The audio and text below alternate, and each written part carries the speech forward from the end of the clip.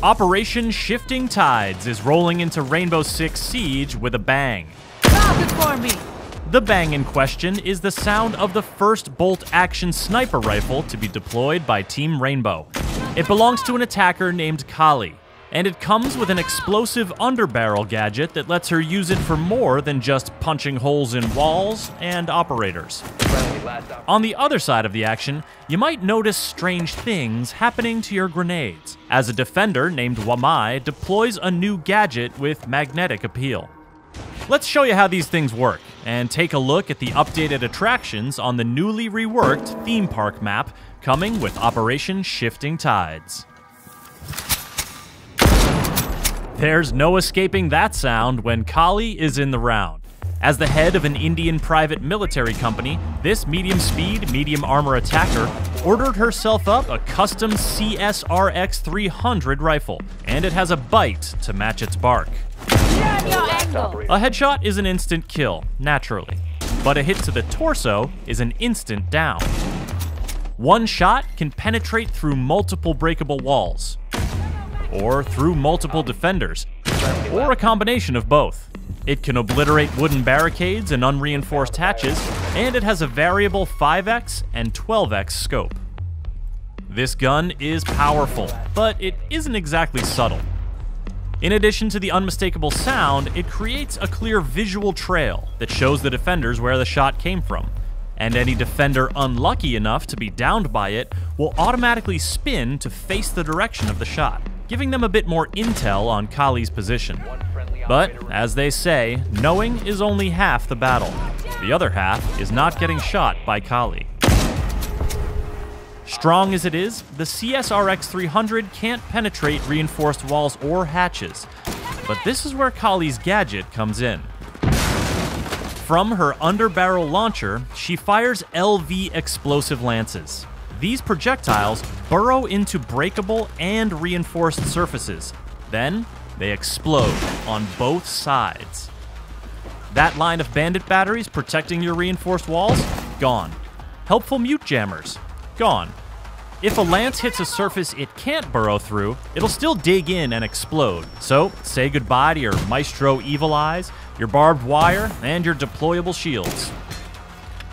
Kali's gadget lets her do strategic damage to defender gadgets that is normally handled by frag grenades or Thatcher's EMP grenades, making her a powerful force for destroying enemy defenses and advancing her team's push to the objective. While the lance explosions will create holes in breakable surfaces, they won't create openings in reinforced ones for you to peek through, and they don't pop open Mira's black mirrors, so Kali's no substitute for a hard breacher. Her lances are vulnerable to being destroyed by Jaeger's ADS, or grabbed by Wamai's gadget, which we'll tell you about next. If you're quick, you can also destroy a lance before it explodes by damaging the tail end, not the tip that appears on the other side of the wall. Rest assured that the lance only does minimal damage to operators, because when it comes to taking damage from Kali, you've got bigger concerns. That beefy bolt-action CSRX 300 and her two sidearm options, the P226 Mark 25 or the C75 Auto. Now, let's talk about Wamai and explain why your grenades and flashbangs are suddenly behaving oddly. This medium armor, medium speed Kenyan defender is employed by Kali's PMC, and she brought him along when she joined Team Rainbow.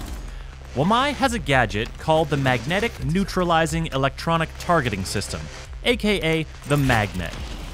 Magnet devices will stick to surfaces when thrown, and act on any attacker projectile that passes within their active radius and line of sight. It goes like this. First, the magnet stops the projectile, resets its detonation timer, and pulls it in. The projectile then detonates at the magnet's location, and the magnet itself explodes. One magnet can grab one projectile. Flashes will still flash, frags will still frag, but they'll do so at a time and place dictated by Wamai's gadget. And here's the thing, it's not just flashes, frags, and smokes. It's Ash's breaching rounds. It's Capitao's bolts, Ying's candelas, Nomad's air jabs, and a whole cluster of Fuse's charges, if you're really dedicated. It's Thatcher's EMPs, Zophia's concussions and impacts, and Gridlock's track stingers, which will still spike things up, so use the extra time from the detonation timer reset to shoot them first. The magnet can meddle with a lot of gadgets, but it won't mess with Hibana's X-Kairos pellets or Twitch's shock drone charges. Neutralizing gadgets is good, but Wamai can go one step further. With some creative placement, he's not just relocating projectiles to a safe detonation spot. He's putting them in places to cause problems for the attackers. Capitao could end up roasting his teammates if he's not careful with his bolts. Friendly, ceasefire! Sledge might want to think twice about dropping grenades down through a hole he smashed in the floor.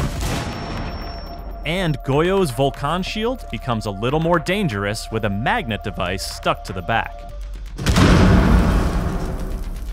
The devices themselves are easily destroyed if attackers spot them, and Wamai gains them gradually throughout the round, similar to Lesion and his goo mines.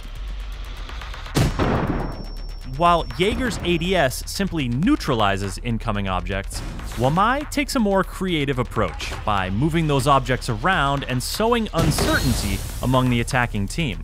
Uncertainty that he can capitalize on with his MP5K or AUG A2 and Keratos 357 or P12 sidearms. You've been watching these new operators do their thing on Theme Park, the latest map in the Siege lineup to get thoroughly reworked for balance and better competition. First thing you'll notice is that the large train that used to bisect the second floor is gone, making for quicker navigation and more close quarters skirmishes. Reload! The haunted first floor section has been transformed into a throne room and armory, complete with a dragon-guarded stairway. Elsewhere, a cheeky new walkway above another staircase creates interesting opportunities for defenders and attackers alike. While some new arcade cabinets provide extra cover at a crucial second floor window.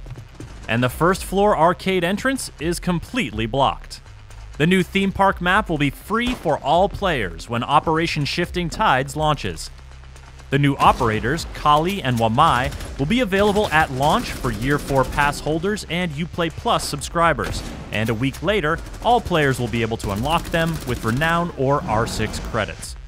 For more on Rainbow Six Siege, subscribe to our YouTube channel and visit us at news.ubisoft.com.